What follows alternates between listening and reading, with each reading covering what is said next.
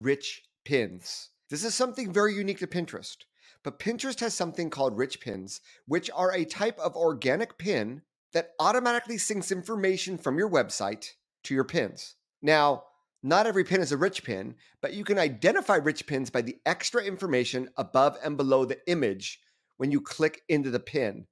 And I'm going to show you some examples, but if you have the type of content that would be appropriate for a rich pin, then you definitely want to go through this process because rich pins can help your pins stand out in search results and make them more likely to be clicked upon.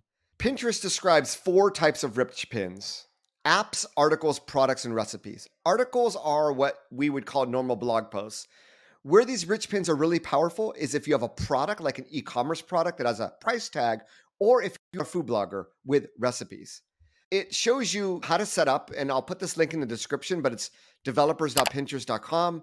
You want to add metadata to your content, and I'm sure that with Shopify or with certain WordPress themes, they're already developed in a way that make it easy for you to do this as well. But basically, once you add the metadata, and it's going to depend on what you choose. So for instance, if I am just an article, like for my blog, it's going to tell me what are the things that I need to add. What is the code that I need to add to my website? And it's going to give you a different answer for each one of these. Once you have it going, and this is for the article pins, once you have it going, and there might be WordPress plugins that can help with this as well. This is one of my blog posts. We go and cut and paste the URL. There is a rich pins validator. So if you're ever in doubt as to whether your website, you've already claimed it, maybe your theme already has rich pins enabled by default, you can go to the validator and it says, congratulations, your rich pins are approved and on Pinterest. You'll want to make sure that you go through the process. Now, I want to show you 2 different examples of rich pins so that you see how powerful they are. This is an example of a Pinterest search page. I looked for loaded tater tot skewer recipes. I'm just going to go to this one. And you'll see here that we are able to see the ratings, how long this recipe takes to cook, and how many servings, as well as the ingredients. Now, if we actually go to this website, you'll notice that we have the image that we just saw there with a blog post and the recipe further down. But if we were to pin this, it is automatically grab that information and pin it just like you see here in a very, very visually attractive way. You may not get more clicks, but once people click through here, you're going to get more clicks back to the website because they're able to preview more of your content, if that makes sense.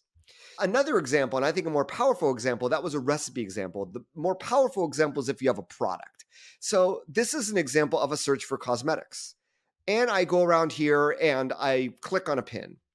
Now, when I click on a pin here, I might see something like this. It actually tells me the price, the ratings, free shipping, and where I can buy it. This is really, really powerful, as you can imagine. Now, we didn't see it here, but if I go back here and press shop, this is where I can see all the prices immediately in the feed. So with recipes, I couldn't see this, but with things that have a price tag that I can buy from an e-commerce store, you will actually be qualifying for this. And obviously, if someone clicks through anyway, they will see it. So these are both examples of rich pins, recipes, products that you sell over e-commerce. These are the 2 no-brainer things that you should be doing. But even at a minimum, you can add the article tag like I did here.